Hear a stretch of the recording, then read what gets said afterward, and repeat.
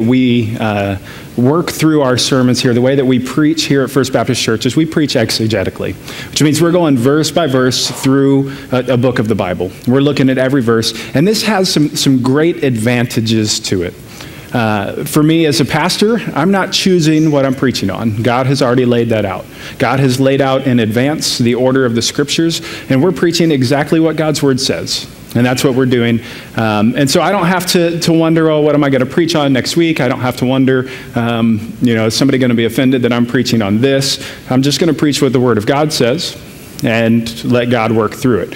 He tells us that His Word is going to go out and it's not going to come back void of what He sent it to do. So as I proclaim God's Word today, you guys have some advantages in it as well. And being that we're preaching exegetically, you know what we're going to preach on next week. You know that today, as we wrap up chapter 11, next week we're going to start chapter 12. And so, guess what? You get some homework. You get to read ahead. It's like knowing what next week's test is going to be on in school and getting to read ahead and prepare for it beforehand. So I want to encourage you guys, since we are finishing chapter 11 this week, to read into chapter 12 throughout the week. Prepare yourself for next week's sermon. Get ready for that. Come next week prepared and ready to receive the Word of God. Receive what God has laid on Pastor Greg's heart as he starts chapter 12. And this is one of the greatest benefits of preaching exegetically, is you know where we're going, you know what's coming, you can read ahead and you can get into that. But today, we are going to finish chapter 11. We're going to read verses 26 through 33 in Mark chapter 11. If you would, stand with me as we read these verses together. It says, "And they came again to Jerusalem, and he was walking in the temple. The chief priests and the scribes and the elders came to him, and they said to him, 'By what authority are you doing these things? Or who gave you this authority to do them?' Jesus said to them, 'I will ask you one question. Answer me, and I will tell you by what authority I do these things. Was the baptism of John from heaven or from man? Answer me.' And they discussed it with one another, saying, 'If we say from heaven, he will say, why did you not believe him? But shall we say, from man?' They were afraid of the people, for they all held that John really was a prophet. So they answered Jesus, 'We do not know.' And Jesus said to them, 'Neither I will tell you by what authority I do these things.'" Let's pray. Father God, as we examine your word this morning, and we examine this challenge to your authority in the temple courts, we pray that you are leading us into the truth that's contained here. Father, that you are illuminating the Scriptures to us. You're showing us exactly what it is we should take away from this and exactly how we can apply this truth to our life. Father, reveal this truth to us today. Let us not ever question your authority in our lives. Let us humbly serve you and humbly submit to your will in our lives, Lord. Father, we ask that you lead us into this today through the Holy Spirit. Fill this place with your presence as we study your word. We pray this in Jesus' name. Amen. So, I was in the Air Force for about 8 years. Not a super long time, but I loved being in the Air Force. I loved what I did. I loved working on ejection seats. That was my job. I was an egress mechanic. And so I worked on ejection seats. I worked with my hands a lot. And God really blessed me in my time in the Air Force. He blessed my career. He lined it up so that I could really work in the right positions, have the right jobs. I had some great supervisors, some great people who kind of mentored me and showed me how I should work. God blessed me with a great work ethic. And he really just kind of lined up my Air Force career for success. Well, several years ago, some of this success had been recognized a little bit, and I was given an award. It wasn't anything extremely special. It was non-commissioned officer of the quarter, NCO of the quarter. So I received this award, and the flight, which is the next level above where I worked in a section. The flight was above that. The flight supervision came down to my shop to honor me with this award.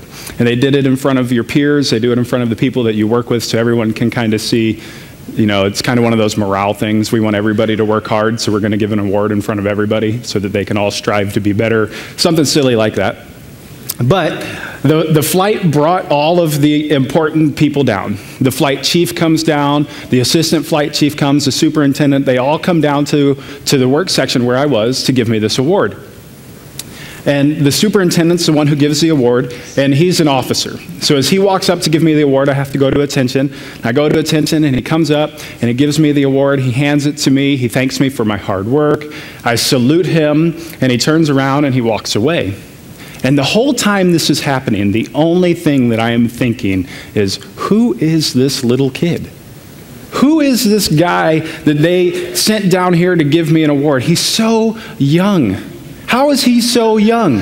I didn't get it. Like, he was, maybe 16 is what he looked like. I didn't understand. And the whole time I'm thinking, what makes this man think that he has the authority to give me an award? He's probably been in the Air Force for all of 4 days. He doesn't know anything about what's happening. He woke up this morning and the flight chief came and said, hey, we're going to go give Truax an award today. This man doesn't know anything. Why does he think he has the authority to give me an award? Now, I thought these things. I didn't say any of them. If I had said them, I wouldn't be having a great Air Force career. But this was what was going on in my mind. And realistically, this man was probably 22 years old. He was a young lieutenant, had probably just graduated college, had probably done ROTC through all of college. He had already done his OCS and all of that. But he really did. He looked like he was 16 years old. And here I am. I think I was about 25 years old or so and had been in the Air Force for like 7 years. And here's this guy who's walking in. I'm like, man, why does this man think that he has the authority to do anything? He's so young. Well, you see, Jesus' authority was challenged as well. And while his is significantly more than mine, I think we've all been in that situation where we've looked at something and really challenged the authority that somebody has over us. And we see for Jesus, he and his disciples had been staying out in Bethany. And so at the end of each day, they would walk out to Bethany from Jerusalem. They would go outside the city. He had just entered into Jerusalem a few days before on Sunday. And when he entered into Jerusalem, he was welcomed in as the coming king. He had this great welcoming. And since then, he's cursed the fig tree, which withered to its roots and died. And then he taught on that. He's cleansed the temple and completely shook up the temple system that everybody has known for so long. And it really caused a stir and caused a lot of people to get upset with him. And you know this is a big deal because in verse 27 of Mark, it says that the chief priests and the scribes and the elders came to him. Now, they came to him while he was walking in the temple. And what you see here is this picture of Jesus walking through the temple, and he was probably teaching as he walked around. And he's teaching, and people are gathering, and they're listening to him teach. And really, the temple was kind of set up for this. It had these big, wide open spaces for teachers or for rabbis to come and to teach. And they could walk around and talk, and people would gather and listen while they were teaching. Now, the temple was set up for this, but it wasn't able to do this before Jesus cleansed the temple, because the temple courts were filled with people selling things and exchanging money and doing all of these things that were not intended to happen in the temple.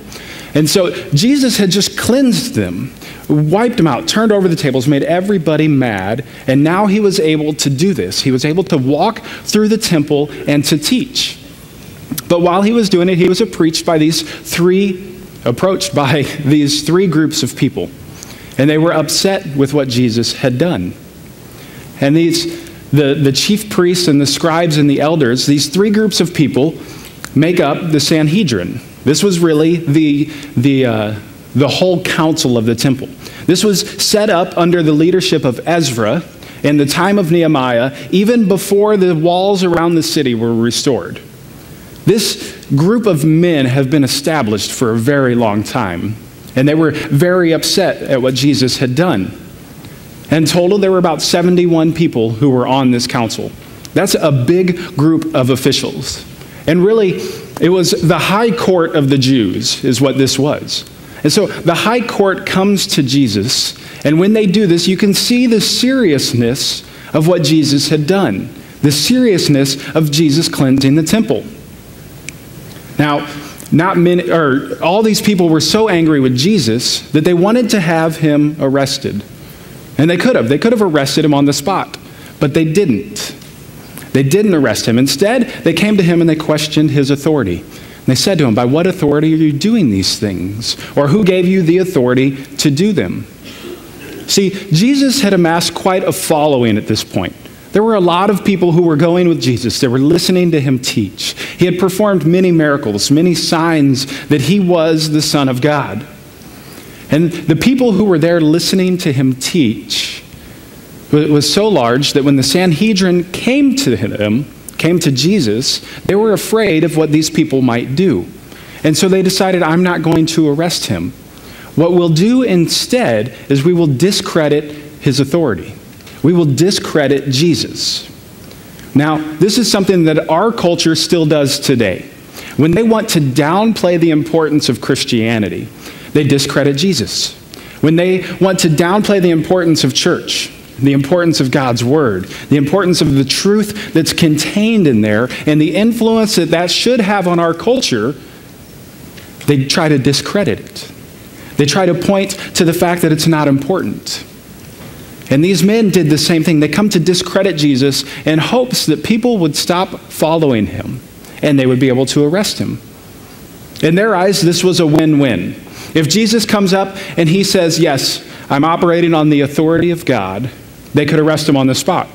Because these men, the Sanhedrin, had taken it upon themselves and taken this self-given job to confirm all of the prophets, which they hadn't done with Jesus. They hadn't confirmed him as a prophet. So if he says, "Yes, I'm operating under the authority of God," they haven't confirmed him, they can arrest him and throw him in jail. If he says that his authority comes from man, the people are going to leave him because they believe that he is the Son of God. And so for them, it's win-win. It doesn't matter how Jesus responds. At the end of this question, they can arrest him and throw him in jail. They're like, "Boom, gotcha, we're done. Jesus, here's the question." However, Jesus, having been kind of in this point before, they've tried to trap him many times, Jesus knows exactly how to get out of it. And he responds to them and he says, "I'll ask you one question. Answer me and I will tell you by what authority I do this. Was the baptism of John from heaven or from man?" And then he says, "Answer me." Now, believe it or not, there is an answer contained in Jesus' response. There's an answer in the question that he asks. The Sanhedrin just refused to acknowledge it, but I'll get to that in a second. In our legal system today, we don't get to do what Jesus did. It doesn't fly. When a judge asks you a question, you don't get to ask a question back and demand something of the judge. That's not how it works. Our culture would never let that go. That's not how our legal system is established. Well, that doesn't work for the Sanhedrin either. You don't get to do this in the Jewish high court. You don't get to make demands of the ruling body. But Jesus does. And what he's doing is he is showing the Sanhedrin, and he is showing all of the people who are with him, all of his followers, that he in fact has authority over them. He has authority over the Sanhedrin. Look at it. He demands an answer to his question. He says, "Answer me," demanding this answer from them. He makes a demand of this legal council in the Jewish culture in the temple, of all places to do it. He's standing in the temple and makes a demand of the Sanhedrin. Now, only those who are in authority can make a demand and expect a response. Jesus is demonstrating to us his authority over these people. And he's answering a question that he's already answered before. Jesus has been asked of his authority before. It's been questioned and answered previously. And if you look in Luke chapter 5, you see this narrative of a paralyzed man who needs to be healed. And Jesus had been on his teaching ministry for a little while, had a lot of people who were following him. And he had come into town and everybody kind of swarmed to where he was to listen to him teach. And these four guys heard that Jesus was in town, and they had a friend who was paralyzed, and they knew that Jesus could heal him. So they went to their friend and they picked him up in his mat. 4 guys pick up their friend on his mat and they take him to Jesus. But when they get there, the building is too crowded for them to even get in. So they decide, we're going to climb up this staircase. We're going to go to the roof. Can you picture this? 4 guys carrying a mat with a paralyzed man on it, walking up a set of stairs on the outside of a house. It's not like our modern stairs. There aren't rails. There's no inspector coming in and telling them you need rails or anything like that. But these 4 guys climb up the stairs, they get to the roof, and they decide the best thing to do right now is to just dig a hole in the roof. It's a thatch roof, not a big deal. We'll just dig a hole, and then we'll lower Jesus down. So that's what they do. They tear a hole in the roof, they lower, or not Jesus, but the paralyzed man. That would have been a really weird analogy. But they lower the paralyzed man down from the roof in the middle of the crowd, right to where Jesus is. Everybody sees this. I mean, that's something you notice when someone rips a hole in the roof of the building you're in. Everybody sees this. And Jesus turns to the man and looks at him, and Jesus says, "Your sins are forgiven." Your sins are forgiven. A paralyzed man who can't move, probably never walked before. Jesus sees him, and the greatest need that Jesus sees is that his sins need to be forgiven. And so he says, "Your sins are forgiven." Now, also present at this time are some scribes and some Pharisees, guys who really know the Word of God, guys who know the law of God. And they start to question Jesus. And they said, "Who has the authority to forgive sins but God alone?" And Jesus hears and knows that they're questioning them, and he looks at them, and Jesus just basically says, "So that you know that I have the authority to forgive sins?" He looks back at the paralyzed man, says, "Stand up, take your mat, and go." And this man stands up, probably for the first time in his life, picks up his mat, and walks out. See, Jesus answered the question on whose authority he's operating right then in Luke 5. If God is the only one who has the authority to forgive sins, and Jesus has just forgiven sins, he's either God or operating on the authority of God, or both in Jesus' case. Jesus has answered this question before, but that doesn't stop him from answering it again. In his question that he posed back to the Sanhedrin, to the legal council, he points to an answer to the question. He asks about the ministry of John the Baptist. He asks if his baptism, really speaking of the outward sign of John's ministry, if that baptism was from man or from heaven. Now I want to take a second to examine the ministry of John the Baptist and see how this points to an answer to where Jesus' authority comes from. We see in Mark chapter 1, it says, "John appeared baptizing in the wilderness and proclaiming a baptism of repentance for the forgiveness of sins. And all the country of Judea and all Jerusalem were going out to him and were being baptized by him in the Jordan." This was the ministry of John. It was ordained by God to prepare a way for the Lord. It's a fulfillment of prophecy that we see from the book of Isaiah. Now, John's ministry was something new. It was actually completely contradictory to the ministry of the temple. In the temple, for the forgiveness of sins, you had to offer a sacrifice. You had to make an offering for the forgiveness of sins. And John is saying, be baptized and repent for the forgiveness of your sins. It's contradictory. His baptism has its roots in the ceremonial washings of the Old Testament. That idea is not something new. You can read on them in Leviticus 15 and other places, see kind of where the roots are, but it's the forgiveness part without a sacrifice. The Word of God even tells us that without the shedding of blood, there is no forgiveness of sins. So what in the world is John doing, baptizing people and saying, repent and be forgiven? You see, John's ministry was a foreshadow of the times to come where we no longer were required to make a sacrifice because it's already been made for us. We were no longer required to shed the blood of something because this blood has already been shed for us. John's ministry was making straight the paths of the Lord by foreshadowing a time that was coming after Jesus was sacrificed on the cross.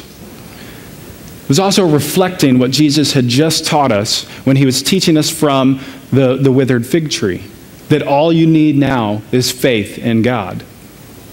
This was John's ministry, to make straight the paths of the Lord. Let's look at the testimony of John. It says the next day he, speaking of John, saw Jesus coming towards him and said, "Behold, the Lamb of God who takes away the sin of the world." This is the testimony of John the Baptist. He also says later in the chapter of John 1, he says, "I saw the Spirit descend from heaven like a dove, and it remained on him," speaking of Jesus. "He who sent me to baptize with water said to me, 'He on whom you see the Spirit descend and remain, this is the one who baptizes with the Holy Spirit.'" John confirms that Jesus was sent by God. And God told him exactly what the sign would be of the one who's coming to operate on the authority of God. When Jesus was baptized by John, the heavens opened and the Spirit descends like a dove and stops on Jesus, confirming that it is Jesus who has the authority of God. Also, the heavens declared, God spoke from heaven and said, "This is my Son with whom I am pleased." And you see, John's ministry points to Jesus, points to Christ, points to his authority. This answers the question that the Sanhedrin is asking. Jesus operated with the authority of God because it was God who sent him. And John the Baptist confirms this. But the Sanhedrin, these men who are questioning it, refuse to acknowledge it as an answer. So Jesus pointed them back to this event, but they refuse to acknowledge it. If they don't believe that John's ministry was from God, are they really going to believe that Jesus' authority comes from God? Or if they do believe that John's ministry is from God, then they have to believe that Jesus was as well. And then there's no point of even asking the question, because the testimony of John is that Jesus was sent from God. Jesus is operating on the authority of God. However, they decide, rather than take the truth for what the truth is, we'll discuss it amongst ourselves. It says, "And they discussed it with one another, saying, 'If we say from heaven, he will say, why then did you not believe him? But shall we say from man?' They were afraid of the people, for they held that John really was a prophet. So they answered Jesus, 'We do not know.'" I want you to look at this. They reasoned with one another. They talked it out amongst themselves. These men were supposed to be the most religious ruling body that there was in all of Jerusalem. There was supposed to be nobody better connected with God than these men. Yet, when they were questioned on something, they don't turn to God for an answer. They turn to themselves. They try to talk it out amongst themselves. Now, this has been the downfall of their ministry since the very beginning. Since it was even established, is they take their eyes off of God. They take their eyes and they stop seeking where God is leading, and they start leading where they think they're going. We try to do this ourselves. We try to reason amongst ourselves. We try to work through problems on our own. We say, if we say this, then this is going to happen. Or if we say this, then this is going to happen. We take our eyes off of God as well. These men saw that there was no good response to Jesus' question. They tried to trap Jesus again, but he got them again. Now, I want to talk about two things on this point. These men had no regard for the truth. They didn't want to know what was true. They only wanted to be right. And they allowed their fear of man to influence them to the point that their ministry was completely ineffective. So they had this fear of man. We see it when they say, shall we say, from man? And then it says, they feared the reaction of the people. For they being the group of men and women who were with Jesus and listening to him teach, that group of people held that John really was a prophet. They were afraid to contradict what the group of people said. They were fearing man. You have these men trying to catch Jesus and to discredit him, yet they feared what the people would say if they said that John the Baptist's ministry wasn't from God. These men were more afraid of the judgment of men than they were of the judgment of God. Their concern was with what people had thought of them. Maybe they feared that this group of people who were with Jesus would harm them if they said that John's ministry wasn't ordained by God. But we see in Proverbs that the fear of man lays a snare. Proverbs 29, the fear of man lays a snare. Now, these men came to trap Jesus, but it was they themselves that were put into a trap, because the fear of man lays a snare. They had placed their fear of man above their fear of the Lord. They weren't concerned with whether or not Jesus had come from God, but they were concerned with the public opinion, what the public thought about them and their ministry. It was their job, at least in their eyes, to confirm and to commission the prophets and the ministers. And they hadn't commissioned Jesus. They were saying, you're not operating on our authority, so whose authority are you operating on? Their minds were not set on the things of God.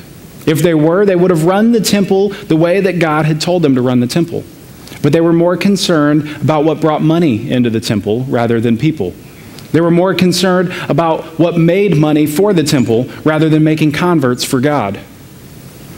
Had they had their minds on the things of God, Jesus would have never had to cleanse the temple, run people out, and we wouldn't even be in the situation that we're in.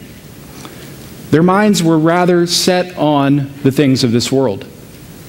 Romans 8:5 says that if you walk according to the flesh, then your mind is set on the things of the flesh.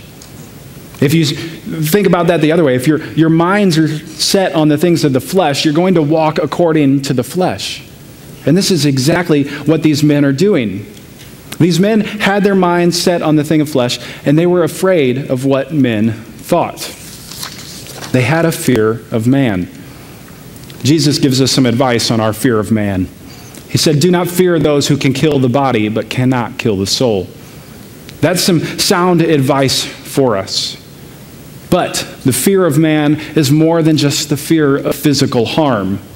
The fear of man concerns itself with losing man's favor, losing man's love, goodwill, help, or friendship. This is the fear of man. And really, it's an idol of acceptance. We seek the approval of man for our comfort, for our acceptance and approval, and for our pleasure. It's an idol that leads us to compromise for the sake of acceptance, so that we would be accepted by those around us. And this is important because their fear of man led them to a complete disregard for the truth. The fear of man leads to a complete disregard for truth. Now, here's the truth of our culture today. You may not like it, you may have seen it before, you may know exactly what I'm talking about, but in today's culture, it's hard to deny. The world, man, they don't care what truth is. They don't care what God said and done. They don't care about any of that. In Romans 8, there's a clear difference between those who have their minds on the things of the flesh and those who have their minds on the things of the Spirit. And you cannot have both. To set your mind on the things of flesh, it says in Romans 8, is death. But to set your mind on the things of spirit is life and peace. And those who have their minds set on the flesh cannot please God. These men had a complete disregard for the truth. You see it when they are reasoning with one another, and they say, well, if we say this about John, this is going to happen. If we say this, this is going to happen. So we're just going to say that we don't know. There's no good answer. All that mattered was what people thought about them. All that mattered was that people thought that they were concerned with the truth. And when you fear something, or when you fear someone, you allow that to control you. And you can't live life abundantly. Now, I want to just talk about one really quick indicator. Something in your life that will indicate to you if you have a fear of man. This isn't the only thing, but I think this is probably one of the most prevalent and easiest ways to determine whether or not you have a fear of man. And that is whether or not you have somebody that you confess your sins to. James 5 tells us that we need to confess our sins to one another. But the reality is, most of us don't.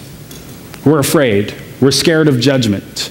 We don't want to be shamed in somebody else's eyes or shamed in our eyes.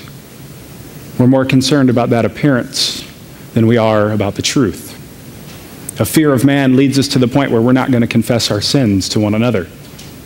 Now, I'm not saying you need to confess your sins to everybody that you meet. That would be weird. The Walmart teller would know way too much about me. But you need to have somebody in your life that you confess your sins to. There needs to be that person. And if you don't have that person, I need you to listen to this next part of the sermon.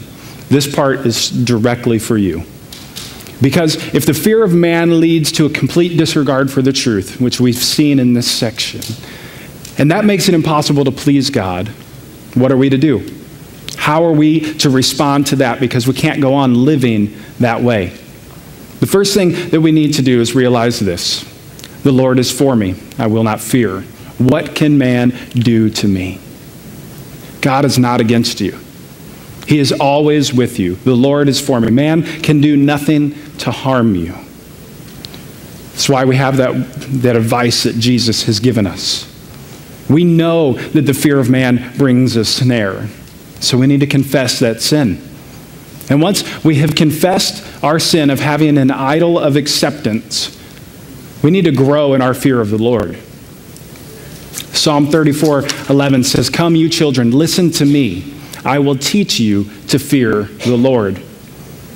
When we're controlled by our fear, we're going to question the authority that God has over us. When we're controlled by the fear of man, we're not going to live according to God's word because we're more concerned about what man thinks and what man does.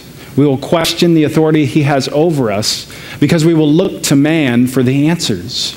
We will try to reason amongst ourselves.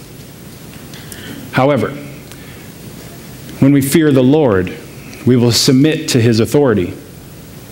So we need to grow in our fear of the Lord.